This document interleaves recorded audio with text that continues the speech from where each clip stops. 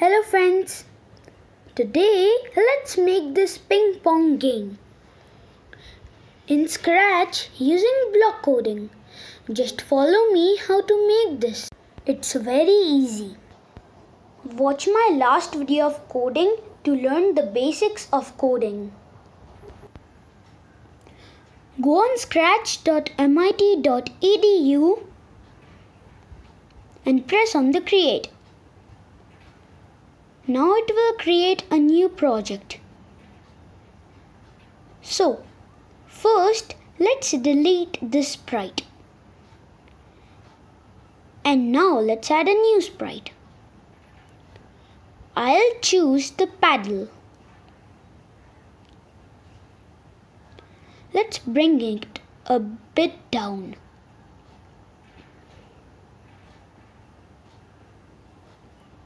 Now let's do coding on this. So I'll go to events and take the block that says when green flag is clicked. Then go to motion and take the block that says go to XY. This will take the current position of the paddle. Now let's go to control and take the block that says forever. Now let's go to motion and take the block that says set x2. Now let's go to sensing and take the block that says mouse x and add it. So now what this will do, whenever I will drag the mouse, this will come in the same position. Let's see. Yes, it's working. Now let's add another sprite. I'll choose the ball. Let's drag this ball up. Now let's do coding on this. I'll go on events and take the block that says when green flag is clicked. I'll go to motion and take the block that says go to XY. Now what I'll do is go to control and take the block that says forever. Now I'll go to motion and take the block that says if on edge bounce. I'll go again to motion and take the block that says move 10 steps. Let's test it.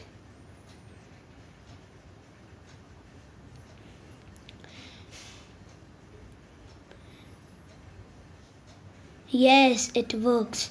Now what I want to do is whenever the ball touches the paddle, it shall bounce. So let's go on control and take the block that says if then and add it inside forever. Now let's go to sensing and take the block that says touching mouse pointer and drag it to paddle. Now we'll go on motion and take the block that says turn right 15 degrees. Now we'll go on operators and take the block that says pick random. It will pick a random number between these two numbers, 150 or 180. Now let's test it.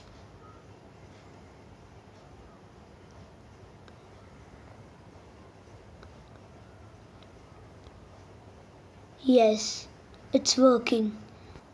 Now let's go to motion and take the block that says point and direction and change the direction to 135. This will set the direction of the ball first time when the game starts.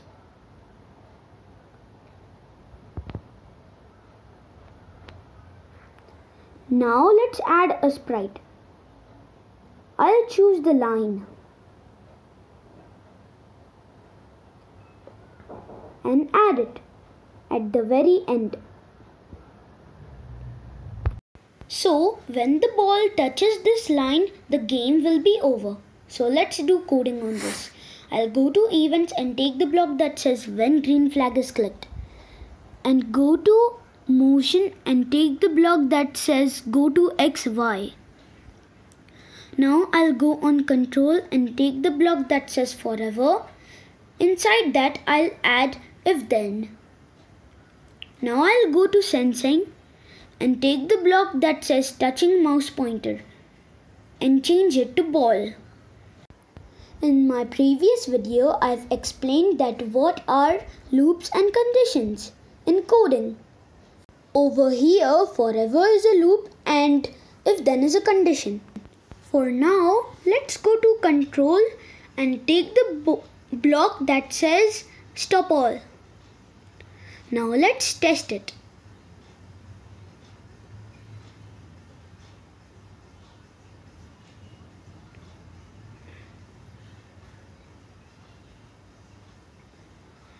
Yes, it stopped. Now let's paint a backdrop. Click on the text and I'm going to write game over. So this will appear when the ball touches the line. Let's increase its size.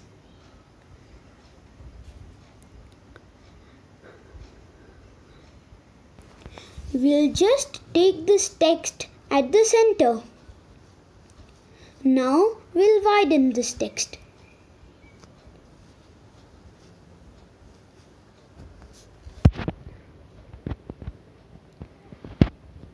Now let's bring it to the center.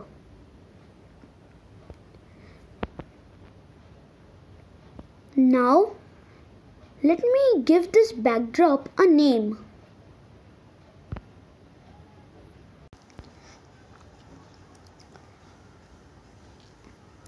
I'm going to give this backdrop a name Game Over.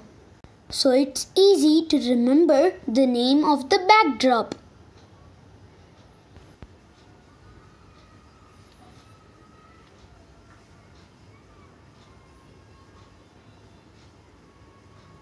Now let's go to the first backdrop and give it a name Starting.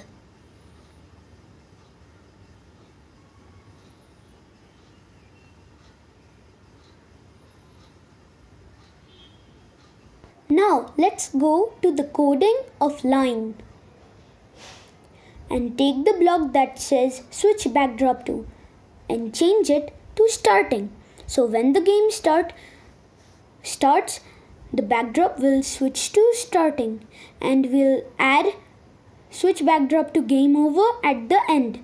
So when the game ends and the ball touches the red line, it will show game over. Now our game is working, so let's add score to it. We'll go to ball and make a variable named score.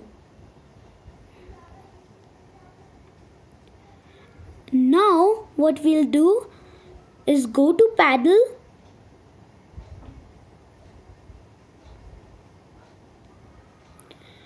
and go to control and take the block that says if then. We'll go to sensing and take the block that says touching mouse pointer and change it to ball. So if touching ball, change score by 1.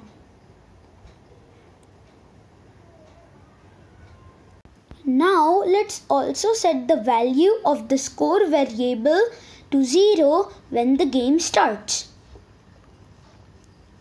Now let's test it.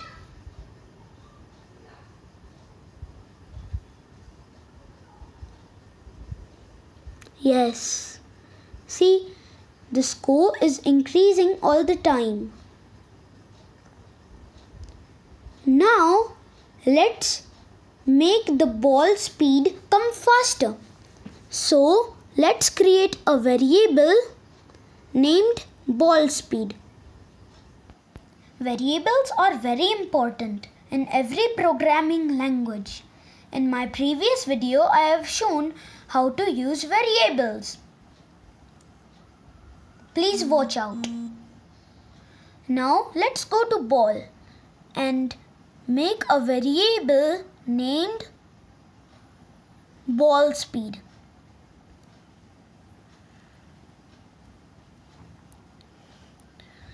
Now let's take this variable ball speed and add it in the move 10 steps. And we'll also set the value of the ball speed first time when the game starts to 10. Now let's go to paddle and take the block that says if then and add it inside this if then condition. Now we'll go to sensing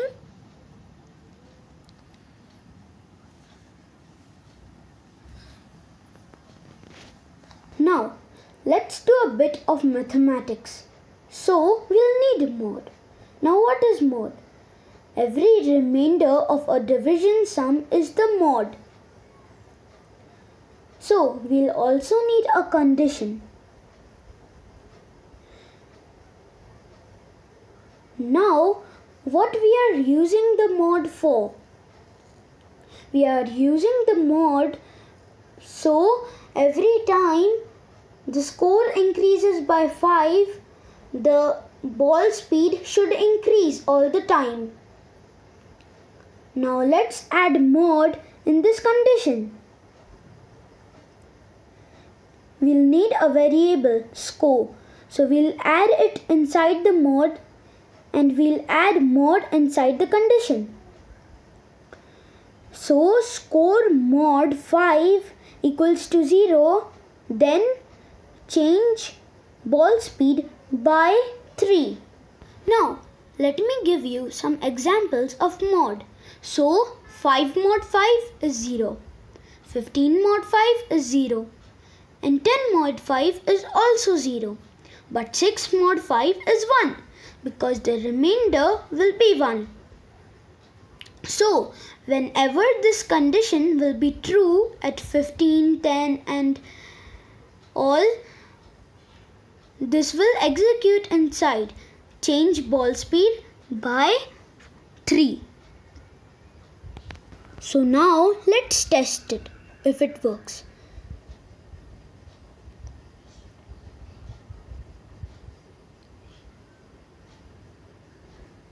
Yes, it's working. See, when the score equal to 5, the ball speed immediately changed to 13. So when the score will equal to 10, then the ball speed will be changed by 3 and the ball speed will be 16. Now let's add a high score.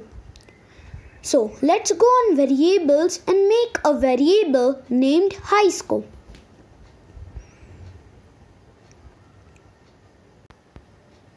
So now let's shift this condition and go to control and take another condition and add inside this if then, and then we'll add this condition inside this. Now let's go to operators and take the block that says greater than. Let's go to variables and take two variables. So if score is greater than high score, we'll add inside the if condition. If score is greater than high score, then set high score to score. We'll take score and add it. Let's see if this works. So the high score equals to score. When I press green flag again, the high score will be 1 and the score equals to 0.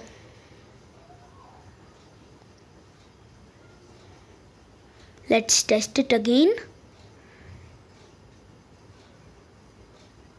See, the high score is 3 now. Now high score is 4. Now I'll click it again. The score will be 0 and high score will be 4. Our ping pong game is ready. Hope you liked it. Play this game and share it with your friends.